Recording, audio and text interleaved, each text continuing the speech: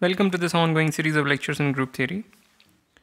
In this lecture, we'll see another proof of Euclid's theorem, just in the same line as we saw an alternate proof of what? Division with remainder. Yes. So it'll be along the same lines. Right. So let's get started. We just recall the relevant material. We proved Euclid's theorem last time, and this is what it said. If we have two integers which are not both 0, so that you can take their GCD, and if you call D their GCD, then there exist integers x and y such that you can write D in this fashion. So you can write D as an integer linear combination of A and B. Alright, so we'll reprove this today in a different manner as we proved the last time, compared to what we did the last time. Alright, and let us recall a simple fact that we showed in some couple of lectures ago, is that if we have two integers and again not both 0, and say that A is equal to BQ plus R for some integers Q and R. So I'm not insisting that R is in any particular range or any such thing, it's just some integer satisfying this equation. Then GCD of A comma B is GCD of B comma R. So we showed this earlier and we'll use this today. And lastly, recall this particular very simple version of well-ordering principle is that if we have a function from some set S to N, no matter what this set S is, there is some element S naught in capital S such that this happens for each element in S. So there is some S naught in capital S such that its image is smallest amongst all possible images. And this is nothing but well-ordering principle. Alright, so let's get started. So here is the thing. So suppose you have A and B not two integers but two natural numbers. So for natural numbers we will prove that there exist x, y which are integers such that this happens. You can write GCD as the corresponding integer linear combination. So if we prove this for natural numbers, it follows for integers also. Because if suppose we have a negative integer here, then we can just replace that by minus a. It becomes a natural number. And now if we do this, taking care of the signs, you will have shown that for A and B also. So all I'm trying to say is that it is enough to prove Euclid's theorem for the case when A and B are natural numbers. So that is what we will do. Alright, so collect all the things which do not satisfy the above theorem. So let S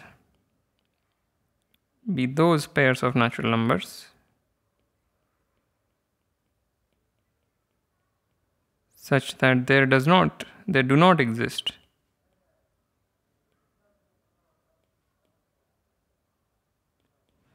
integers x and y satisfying ax plus by equals GCD of A and B.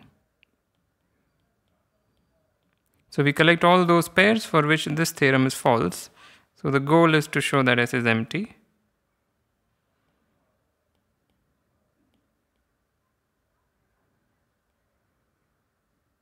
If we show that S is empty, we are done. So assume on the contrary that S is non-empty.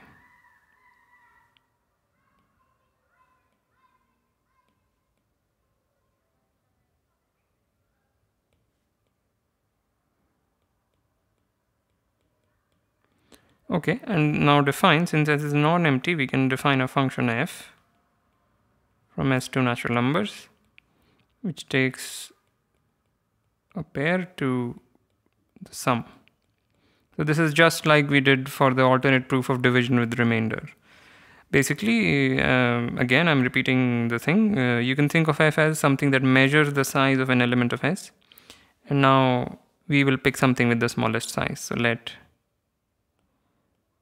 A naught B naught be an element of S such that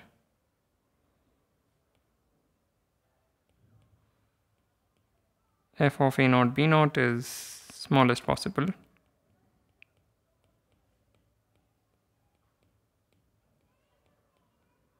Right.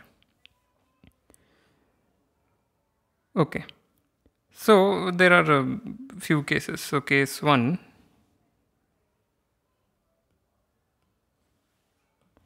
A naught is equal to B naught.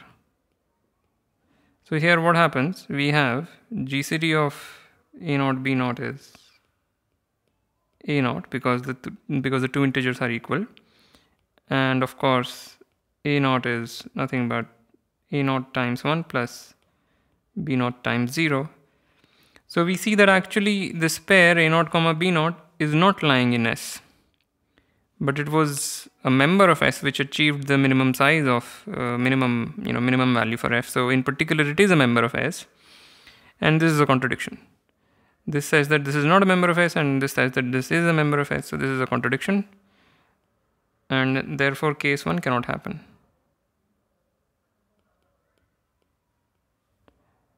Okay, so let's go to case 2.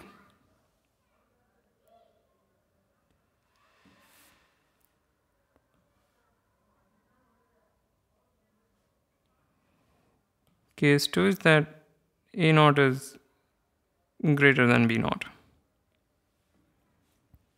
So here, then, f of A naught minus B naught.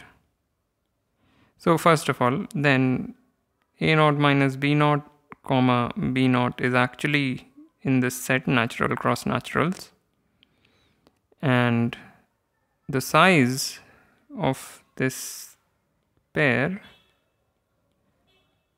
is A naught minus B naught plus B naught, which is equal to A naught, which is strictly less than A naught plus B naught, which is equal to f of A naught plus A naught comma B naught. So therefore, this pair A naught minus B naught, A naught minus B naught comma B naught, this cannot lie in S, because if this were in S, then it would be an element in S which achieves a smaller image under F. But by choice of A naught comma B naught, this was the thing which achieves the smallest image. And since this image is strictly smaller than the smallest possible, so we have this conclusion. I hope you see that. All right. So therefore, by definition of S, there exist integers x and y such that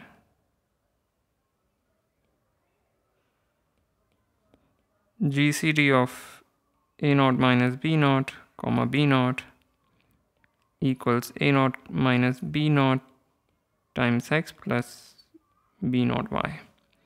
But now we use that fact that this GCD is same as, so this is a crucial step, this is same as GCD A naught comma B naught.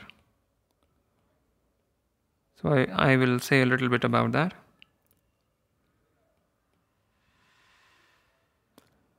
So this is B naught y minus x. Yeah. So why is this GCD same as that GCD? It's because the reason for this equality, let me draw a box.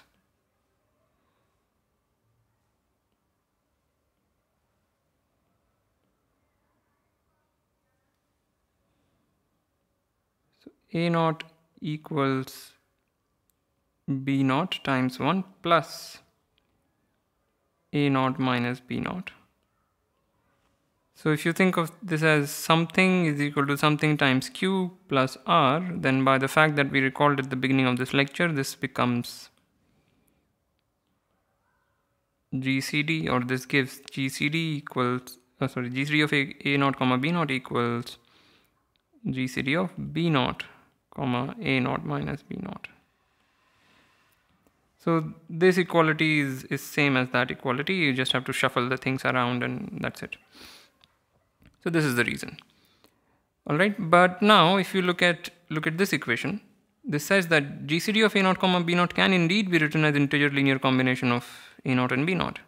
But this contradicts the fact that basically this implies that A naught comma B naught is actually not in S, which contradicts the fact that a0, b0 is in S.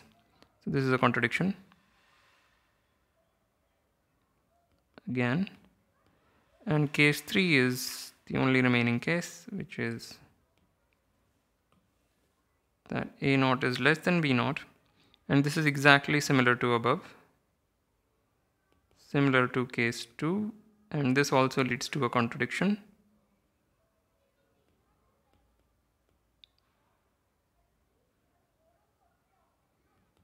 So basically in all 3 cases we have a contradiction, and therefore our assumption that S is not empty must be false.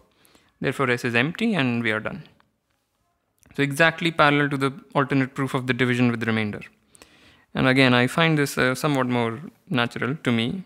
Maybe you find the previous proof more natural, that's completely okay. Anyway, I wanted to share this. So as usual, like, comment, share, subscribe. I also have Patreon. The link is in the description below. Thank you for listening, and I'll see you next time.